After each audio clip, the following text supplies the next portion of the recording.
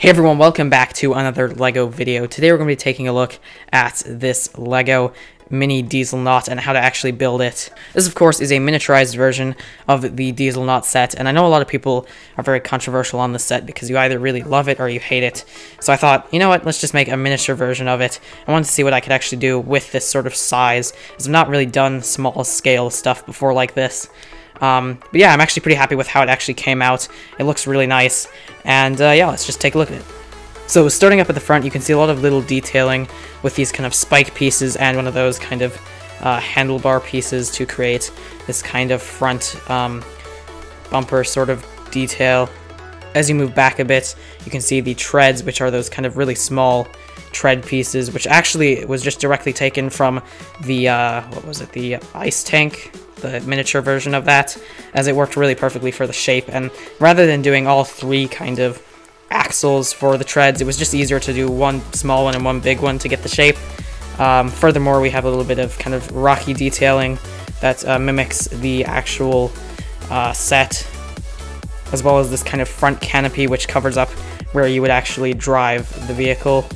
Some lights a little bit farther back, as well as some more detailing and some interesting techniques to actually attach things onto the side. You've got kind of a smaller wheel up front here with some of the kind of sloped pieces to represent this kind of caged area. On one side we have this launcher piece that represents kind of the shooter thing that is on one side, and on the other side we have this claw that represents, of course, the claw piece that they can use.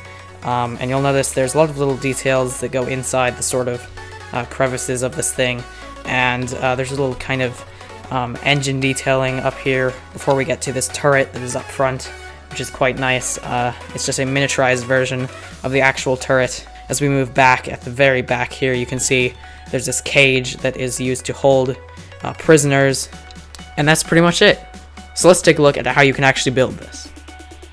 Obviously, this is going to be pretty simple and really not that in-depth. I'm just going to kind of overview this entire thing. I'll probably speed it up, and I might just talk at some points to explain how the actual thing is done.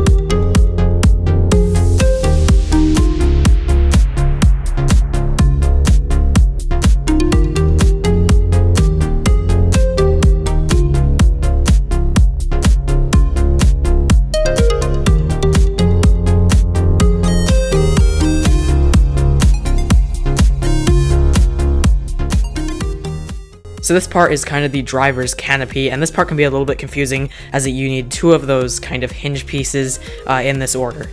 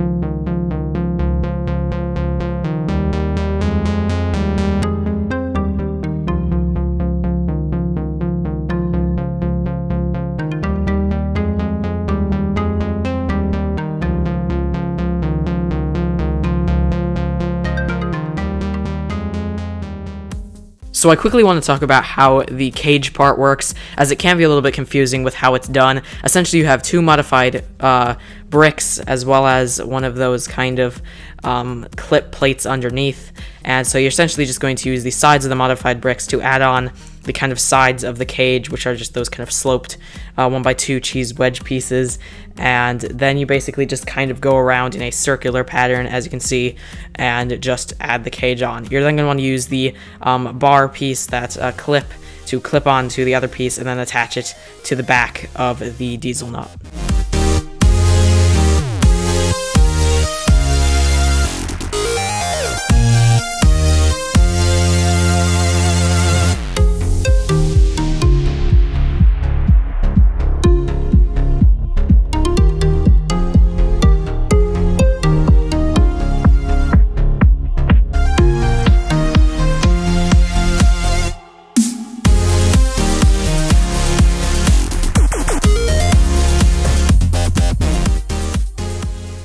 So as one of the final details on this model, you build a chain shooter, which is definitely an interesting element, as you have to kind of pay close attention to how it actually is built, as it's all built around one modified brick.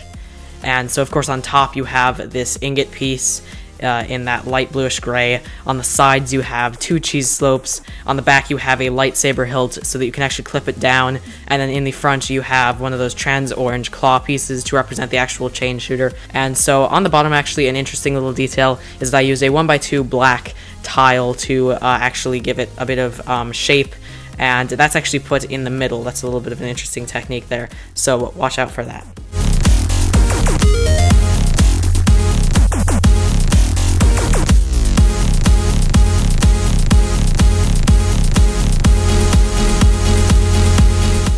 Thank you everybody for watching this video. If you enjoyed, remember to subscribe to support my channel, and like the video if you enjoyed. And yeah, stay tuned for upcoming content, and I'll see you guys all in the next video. Goodbye.